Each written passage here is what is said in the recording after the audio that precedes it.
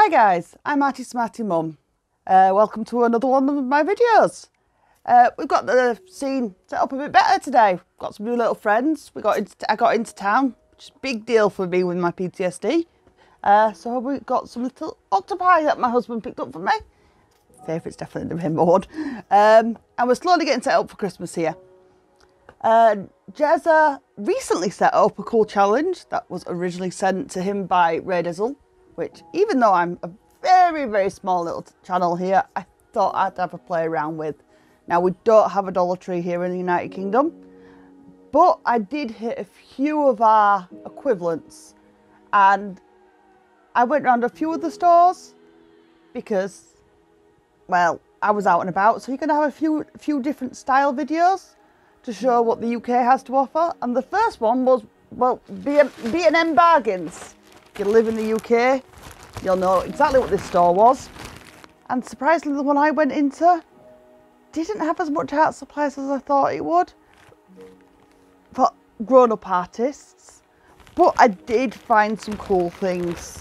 When I looked, I found this really nice looking sketch pad, which we artists can't do without. So it's 160 GSM, so it claims it's gonna hold up, but we'll have a look. Got aqua markers. Now, you all know that I love my acrylic markers. I'd never even heard of aqua markers. I don't know what they'll do. These were £6. They technically come in 72 colours apparently. If they do what they say they'll do on the box, they look like they could be loads of fun. I got them in purples and blues, so we're going to be doing set colours. We're going to see how they go. It's based on water-based ink, and I'm presuming that I then add water. Yep, add water for watercolour effects. So we'll see. I got some Staedtler pencils, which, well, if I can do the picture on the box, it would be brilliant. But we'll see. I'm not a pencil artist in the first place, so that's going to be a deficit on them. But I do use them with my markers, so if you can see if I can use them the way I'm used to using them. And they came to £5 for 36, which is very cheap for pencils, but they're not wax core, and then I just got a really cheap set of £1.50 pencils, which, yeah. But, oh, and an eraser with a pencil sharpener, which, if we're going to make art, it's very important. So I've got this lovely collection of stuff, which was from Home Bargains. Now, trust me, this was actually one of the nicer quality selections I've got along the way. As we go to Poundland and some of our other shops, the quality actually decreases. So we're going to start with this selection for the videos, and we'll go to some of the other stores. I'm hoping the paper holds out, but we'll see. And we'll go from there. We're going to try and create some art with this today. Yeah, so I'll see you on the flip side and see what I managed to do. Let's try and create some art, guys. Wish me luck. Right, guys, so this is a quick little interruption to say that what was going to be one video for each store is actually going to be two. And that's just generally because my health right now isn't doing great, and doing two pieces of art for each store, this is what this one worked out as. Some store, if it works out as one, then it will be one. But it's just too much, and it's not something that I personally can do or handle. I was exhausted after doing the one piece, and I want to produce high quality art, not rush quality art for you guys, something that you can enjoy. I will explain a bit about what it's like living with a chronic illness for you. and trying to be an artist. If it's something you're interested about, I'll give you little bits of information during the video. But guys, I'm here to explain and tell you a bit about the pencils today. So put the kettle on, join me in a coffee. I know, English girl enjoying a coffee, weird. Okay, so this kind of pencil, it's the kind of pencil I would get for my kid at school, and for the prices of a set of 5, there's nothing really wrong with them, as you can see. It's filled with the kind of wood, it's made with kind of filler wood. I'm looking at my husband now for the name. It's not solid, is it? Powdered wood that's kind of compressed together. They're very light. The grips are perfect for school age kids. Easy enough to hold. Actually quite good sometimes, that kind of grip. I use kid-style grips on for my hands when my hands are really playing up. I've got some rubberized grips, but this kind of pencil, I played around at the top just to see the issue, because sometimes cores like this, you can actually have real issues being able to actually rub out your work if you press on too hard. Now I went in purposely trying to press on too hard just to see how bad it was, to test the rubber at the end of the pencil, because they can be quite naff sometimes, which at school age I always used to think it was the teachers not wanting us to properly be able to erase our work so they could see what we did. I always used to think that they wanted to do that, which I'm sure they didn't, but my husband's shaking his head. I thought it was a setup. I thought they wanted to see what we did. 10 years and I still surprised you. I thought it was a setup and they always wanted to see what we got up to, and I doodled all over the side of my work and got in trouble for it at school, which isn't surprising that I doodled everywhere. So, and I got in trouble and I could never rub it out properly, and I thought it was a setup that my rubber never worked. This rubber felt a lot different to my normal one, which really confused me. I never thought I was going to be the person to complain about the quality of a rubber, especially 2 years after getting into art. This made me feel like such an art snob, to say the least. They felt different. The rubber I normally use felt soft and, yeah, more comfortable. It had this like kind of different texture to it, and I could play around with it. It felt almost malleable to touch, whereas the other one, you can see me fiddling and faffing with it right there and then, because I was trying to figure out what was going on. The other one felt very like the rubber on the bottom of the shoe. It didn't feel like it had give. It was very, it was a different way, and it had different results as well in how it worked. And that confused me, because they were both made with actually very reputable brands when it comes to art.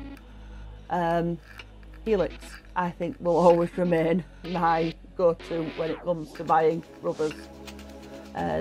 Pencil sharpeners, by the way, that pencil sharpener works just as well, but I am always going to stand by my lovely electric sharpener for doing my general sharpening, because I'm lazy and because I have very, very sore hands.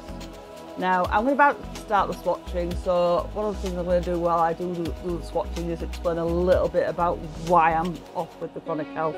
I'm going to get the husband to get to the swatching bit so you can watch it. Right guys, so as you can see, started the swatches. I just want to give you a little bit of information about the pencils I am working with. So I've got Staedtler's, here we go, 36 pack. I paid a £5 for them, as I said earlier, and just laying down some swatches here so you can see the colours. I am not experienced with pencils, so this is going to be interesting. You see, they are quite difficult to get out. That's because they are plastic. The packs are plastic, and they do cause me a bit of difficulty getting in and out. That's also because my fingers can get quite difficult tremors and issues with my fingers, and you'll probably see in a minute, I believe I do go put one of my arthritis gloves on to make my life a little bit easier in dealing with this problem. So while you're actually sat here watching me do all this, I wanted to talk to you a little bit about why I made the decision to do it this way. And that's all related to living with a disability that does have to affect how I do my art and decide to do it. Now, I could have chosen to do 2 pieces of art and they would have been significantly lower quality. And it's just not something I'm willing to do. I would, see, arthritis glove. I would rather provide you with something that was a better quality and put a couple of videos out there. But my health is not only impacted by putting the time and effort into art, which is actually something that helps me escape from the pain in some ways. It's impacted by being a mother, a wife, and my PTSD, which is a mental health condition.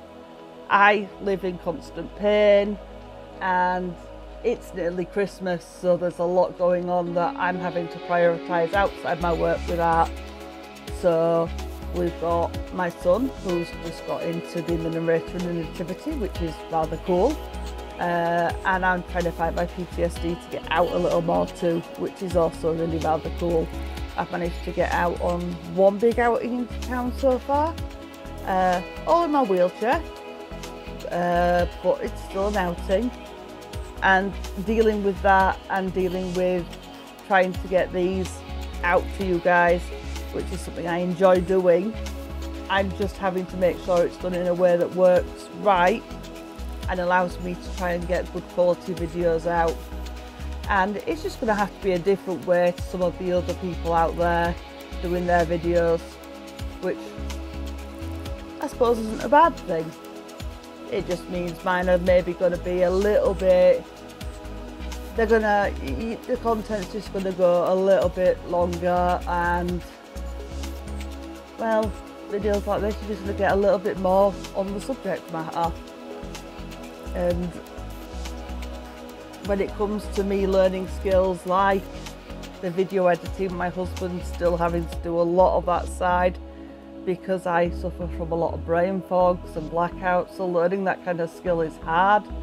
So it's all slow, but we get there, and hopefully in time I'll improve enough so we can keep going. And on Instagram things are building a lot faster, so if you actually do like the work you're seeing on here, do pop over onto Instagram, because I do not only my art over there, but I also share stories about not only my mental, hitting the mic there, not only my mental health and my chronic health stories, but others. And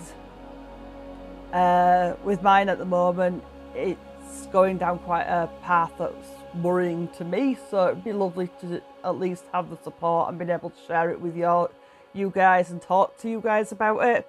So if you want to come on over to Instagram and join the community and be there, not just for me but for loads of other people that are in similar positions, come on over. But anyway, that's enough of the serious stuff. We've nearly done with the swatching here, it looks like. See, it's not as pretty as cool as some of the other people's swatching, because I don't quite know how to do the blends with pencils yet, but I'm getting there. I know how to use them with markers. That's how I use pencils normally. But I don't normally use them on their own. This piece I did make though, since I've ordered Jazz's new Illustrator box, I intend to remake with the pencils that come in that box and see if we can see the difference between a low quality box of pencils and a higher quality box. So that should be interesting. I'm also intrigued to make the same piece with markers underneath as a base from the same box set. See if we can see and look at the differences between the 3 pieces. Now that one I may do for you on a joint video, because markers, they can work quickly. So yeah, let's move forward now and get to drawing our lovely piece of artwork, which is going to be based on my very cute new little friend that has joined our channel. We've got our new little friends, are going to be permanent little mascots, and Frosty the gnome here, who is going to be here over Christmas. Oh, a gonk he's actually called, not a gnome in England, but yeah, he's here for Christmas. So let's continue with the art. Right, so you can see all the pencils laid out now. I've got them set up, ready to go. And the paper we're working here is 160 GSM, which should be more than enough for working with this. It claims to be multimedia paper, which means it should work fine for pencils. It should work fine for anything actually. And I'm sticking to using the pencils we got. One issue I have got, if I haven't got an outliner pen, but I'm going to try it. I don't actually remember if I decide to go with using one or not. I may well do, because it'll drive me nuts not having one. But apart from that, this is one piece of work where I'm making sure you do get to see this stage of drawing, because this stage can take a lot longer than others, but this is one of those days where it is important for you to see every step. So when you're looking at this stage, and you're looking at a shape like this little guy to draw him, you're looking at him front on, and as you can see, I'm drawing these little tentacles. Look at exactly what you can see when you're forming a 3D shape. If you can't see all of this X on the top, don't draw what you know is there, draw what you actually can see, because we so often would add all of it. So we'd be giving an entire top of the head, even though it's not there, which makes it look wrong. It's like the top of a roof of the building. We would add this we would add the chimney, the top of the building, when at eye level we're not seeing it. If you look out of a window right now, you'll notice that all you can actually see is maybe the peaking of it. So the peaking of a chimney, the peak and the shape of a roof. So look very specifically at each part when you're drawing something, and try very much so not to add the extra bits. And you can see I've drawn the little X, what I can see, and the rest of it disappears off into the background. And it's by doing that you manage to add the 3D look, even at the sketching phase, to what you're drawing. And same for drawing these little underlines. Now you can see there's little bits of them visible. Drawing them but not making anything darker at this point. And the other really big trick, you'll see I'm barely holding that pencil and I'm pressing on so light, and that's because it lets me make mistakes and rub them out if I need to, but I've got actually a lot more control that way. I can make these tiny little lines as I move around. You can see I'm moving around making such small little lines, and it allows me to slowly build up the shapes as I go, rather than rushing it or making sweeping movements. It's not how I draw. Some people can just go whoosh. For me, this is how I'm comfortable drawing and forming something. So have a go holding your pencil really lightly and just slowly letting something evolve. It, for me, is something that really has helped me. Anyway, let's go on to adding the colour, because that's always the fun bit.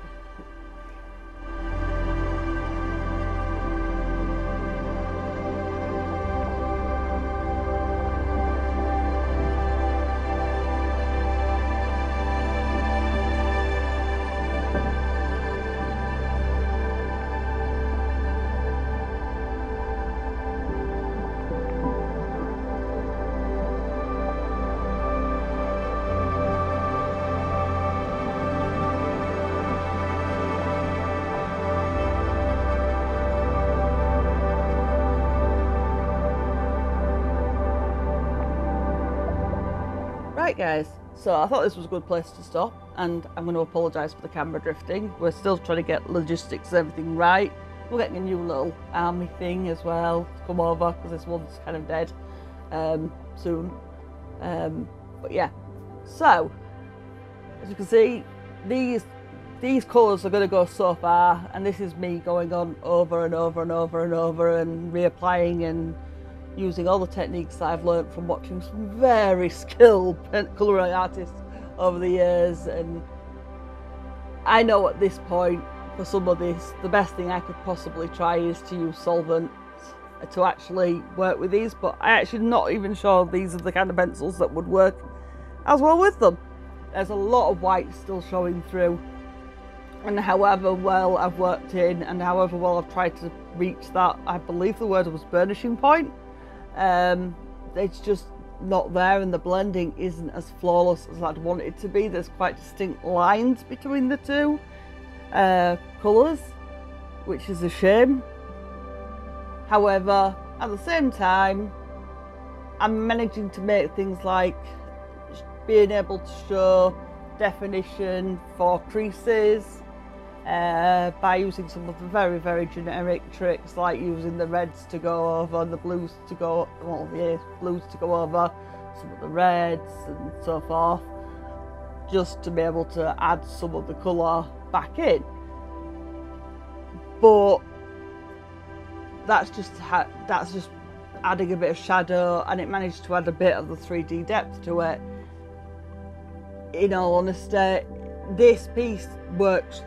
I was at this point feeling a bit frustrated with it, but I've watched many colouring pencil artists sitting there going, feeling frustrated, and so I thought, you know what, I was going to get it to the end and see how I felt at the end of it, because I was also frustrated for the plain and simple fact that I don't work with pencils because they're very thin to hold and my hands really struggle with them. And I thought that could be a big part of it too. So I pushed through, and I'm going to get you close to the end and see what you think at the end of this, and talk to you about how I feel at the end of this, and go from there.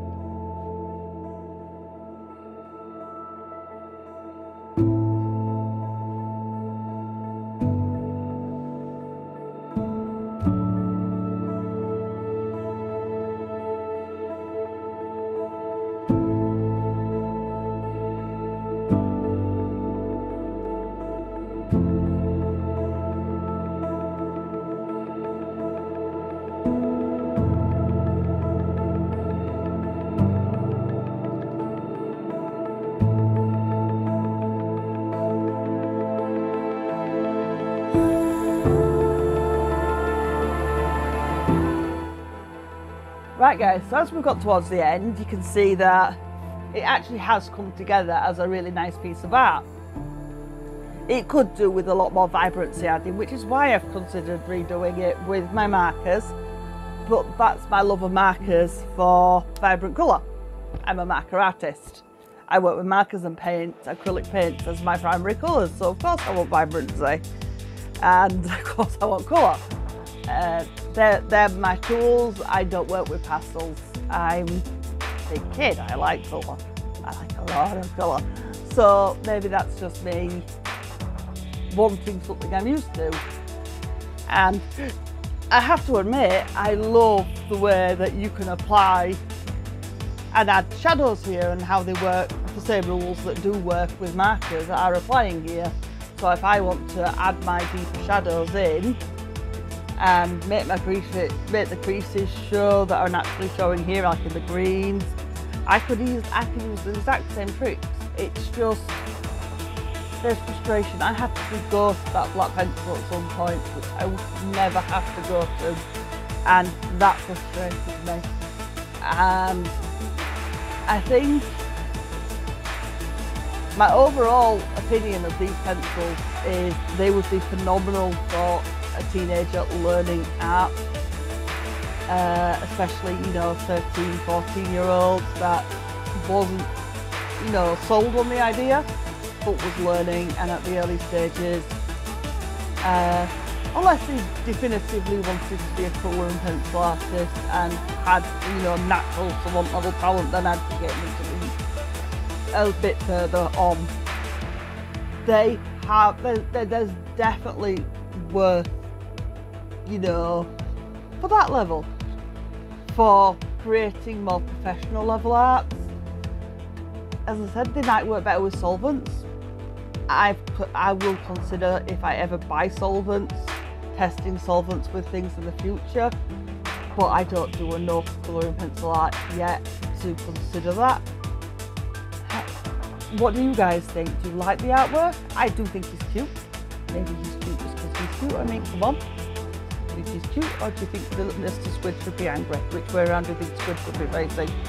And I'm going to, as I said, be redoing him with a higher quality set of pencils later. And I will even consider seeing the difference on markers, just so you can see the difference of mediums. Apart from that though, if you did like this video, and you did like, you know, finding out a little bit about what it was like living with chronic illness, I am sorry for the rambling today. It has been a really rough week this end. But, right guys, so I am going to come back and do the other materials I had in this, but I'm going to do it as a separate video because it's a bit easier for me to film them that way. Because this took me so long, and in general it's hurt my hands a lot because generally of my joint issues. So I've commented a bit through the video. The coverage of this, you probably can see there's bits of white showing through. I have worked really hard to try and cover it as well as I can. It's got to its full limitations without using a solvent, which I don't have access to. I've tried my general blenders and anything. It's just, I don't have anything like that. And I'm trying to generally stick to what I got from that store.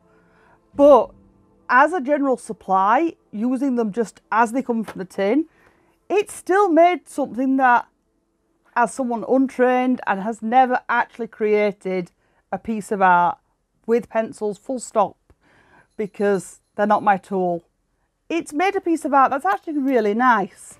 They're not good, it's not the highest quality, it wouldn't sell, and if I was going to go into working on, that was my husband telling the kitten off for trying to play with the mic lead. Sorry. If I was going to try and make a piece of artwork that was going to be actually a bit more professional, I would invest as much money as I do into my markers. However, it still made a piece of artwork which has turned out really cute. The colours just aren't as vibrant as I would like, but he still looks really cute, and he's got a little friend, a little portrait of my little new friend. So, and they would be for £5. They would be brilliant, and especially good for a young artist learning at school ages, learning the skills, learning the tricks. There's nothing wrong with them. So if you're picking them up for your kids that want to learn this kind of thing, there's nothing wrong with them. Fiver, you can't really go wrong for a fiver, in fairness. So that's my opinion. Someone that's probably uses them generally would probably be screaming at me.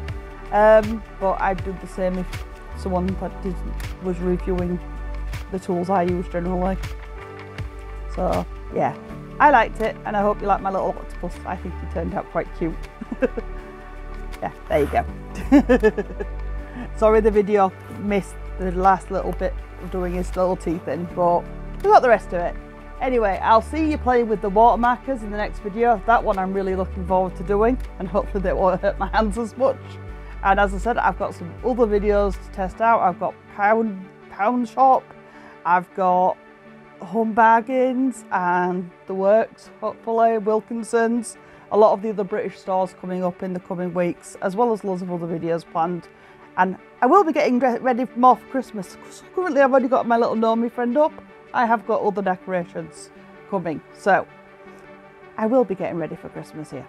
Anyway, my husband hates the gnome. What do you guys think? Do you like him? I love him. My husband hates him. Don't know why. Anyway, I've waffled on far too much today. If you like this video, please give me a like, subscribe and hit that bell. There's other videos down below somewhere. I don't really quite fully know where it works yet. I'm still figuring all this out. And I'll see you next time. Stay safe and well, guys. Bye.